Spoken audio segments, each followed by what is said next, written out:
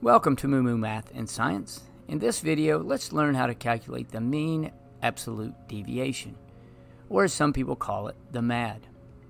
The MAD is the average distance of all the elements in a data set from the mean of the same data set. It may help you understand what you're calculating if you look at the abbreviation MAD.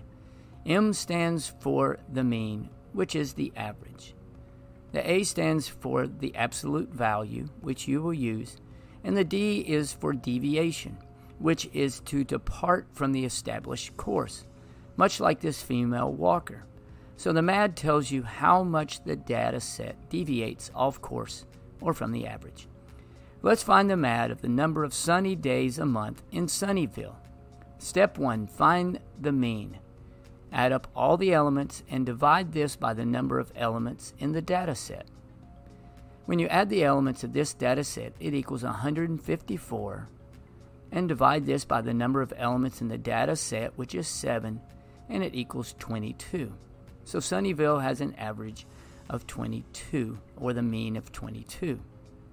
Step 2, calculate how far each element is away from the mean, and use the absolute value, because distance is always positive.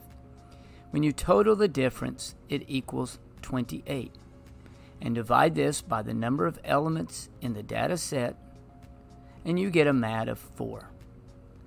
What's the MAD tell you? The MAD indicates how spread out your data is. A large MAD indicates a data set more spread out relative to the mean. A small MAD indicates a data set less spread out and located closer to the mean. I hope this helps in calculating the MAD.